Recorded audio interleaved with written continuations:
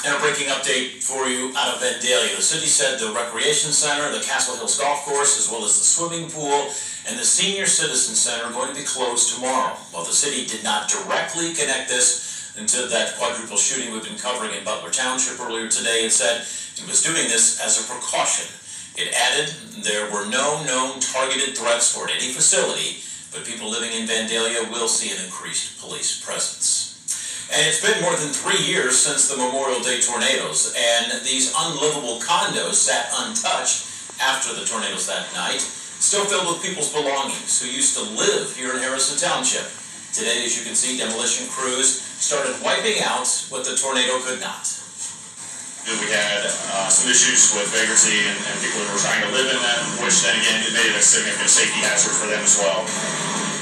The township said it got delayed with demo because it had to track down the property's owners. The demolition costs more than $40,000, and some taxpayer money is going to have to pay for the work. The township said the owners did not have insurance and do not think they will get any money from those owners. And we put Sky 7 in the air to show you some of today's damage and clearing. We reported earlier this year the township reached out to Five Rivers Metro Parks, hoping to bring new life to this land. The Metro Parks are partnering with Clean Ohio Green Space Conservation to restore it to its natural state. The township hopes to wrap up this project sometime next year. And now, your Storm Center 7 forecast with meteorologist Kirstie Zontini. Kirstie, glad to have you in tonight. I tried to check on her right before the newscast. She's long asleep, normally, because she works our morning shows. So glad to have you up late. Thank you. Glad to see that you're still awake with us. Talking about lightning, very interesting what you picked up on Doppler 7 about lightning several miles from where this big storm cloud was. Exactly, yeah. So this was during our 90 minutes of news earlier in the afternoon that I was tracking some storms in the northern Miami Valley. And I just want to show you here, looking at live Doppler 7, this is a loop back, so this was about 5 to 6 o'clock. And if you look at that thunderstorm cell near Kenton, you can see that just off there is a couple lightning bolts that got picked up. So you actually had a few lightning strikes that were, I measured it, about 7 miles away from where the actual parent thunderstorm was. So where it was raining and where you could hear the thunder there, you still had a lightning strike that was miles away. So it would have been sunny, basically, in the city where we had that strike. And I just want to point that out because this time of year we could see that kind of thing happen. And lightning, I think sometimes maybe gets overlooked as how dangerous that it can be, especially if it's not raining over you. You might think, oh, I'm fine. But we hear about heat lightning in the summertime, and really that's not actually lightning caused from heat. It's just a storm you are too far away to hear the thunder from, but you're still able to see the lightning. Now, lightning can strike anywhere from 10 to 12 miles away from where that thunderstorm is. So it may be raining, and 10 to 12 miles away, you can get an isolated lightning strike or two. That means if you do hear thunder, you're definitely close enough to get struck by lightning, and that's why you always hear us say thunder, roar, go, endure. Very easy to remember that. And of course, when it comes to lightning safety, you don't want to be the tallest object, so you don't want to be standing in a parking lot and you're the tallest thing around during a thunderstorm, but also just be careful about being on hills and being really just in the highest elevation somewhere. Unfortunately, even golf courses, we've heard about that people have gotten stuck out in storms. If you're on a hill, you'd be the tallest object. Finally, if you are out at a baseball field, going in the dugout is not going to be safe enough. You want to get inside of a fully enclosed building or your car. And it's actually a metal that is around your car that helps to absorb that lightning. And then, of course, it can go out through the rubber of the wheels that are on the ground. So a car is a safe bet for you if you are outside.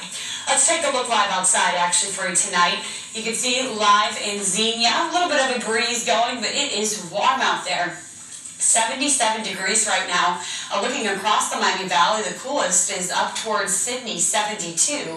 But I think the reason why it feels so uncomfortable for you tonight, these are our dew point temperatures, and we have actually had a very muggy summer. The National Weather Service office in Wilmington actually pulled some data down from Cincinnati, which we're not too far away, and it did find that we have had an unusually muggy summer, and that's because those dew points have been up higher than they typically are for us. And even tonight, they're up above 70, and that's where they're going to stay through the entire weekend. We talk about dew point because it is the measure of how much moisture is in the air. So anytime the dew point goes over 65, you can feel the stickiness. You will definitely notice it is very humid through the weekend.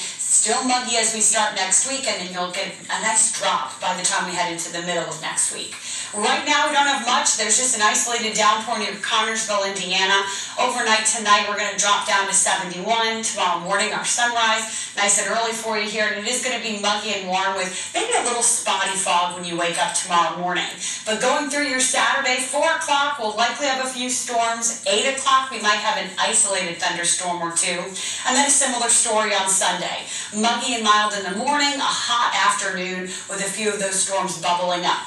Our UV index is going to stay high through the weekend, so even with the chance for rain, you're still going to get quite a bit of sunshine. Futurecast shows us as we head into tomorrow morning, maybe a few showers in the south. Better chance for a couple storms to bubble up in the late afternoon. We still have that chance into the evening as well. And then heading into Sunday, very similar. We'll wake up, maybe a stray shower in the morning, some sunshine in the afternoon, and then a few of these storms will bubble up as we warm up into the heat of the day. So just keep that in mind. Any thunderstorm we do get over the weekend could produce some street flooding, poor visibility with the very heavy rainfall, and of course lightning.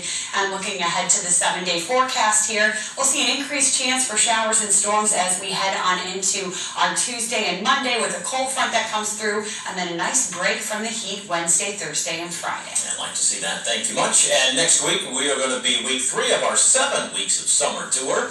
Tuesday, Storm Center 7, Chief Meteorologist McCall Freitag. She's going to put on her walking shoes and she's going to make her way to her bath. Now, she's not going to walk that whole way, but she's going to be walking the Champaign County Fair, checking out everything that's cool there. Again, that's next week. As kids head back to school, their backpacks will have school supplies, but doctors say overloading those bags could cause some problems for our kiddos.